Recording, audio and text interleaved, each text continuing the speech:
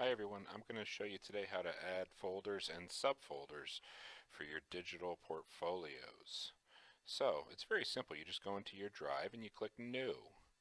The New button will open up a window with choices and you're going to click Folder. Now the first one you're going to type in is creating a new folder for Digital Portfolio.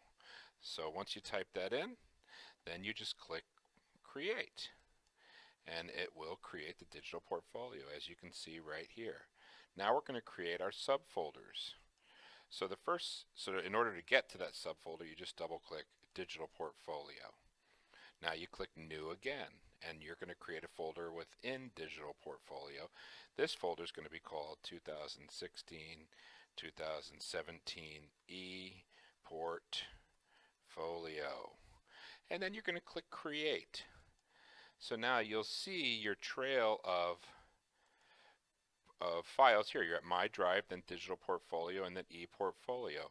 Now you're going to create your subject folders for your ePortfolio for this year. Double click on 2016-2017 ePortfolio. Now you see the trail here, and you click New Folder, and you're going to create a Reading folder. Click Create. A writing folder,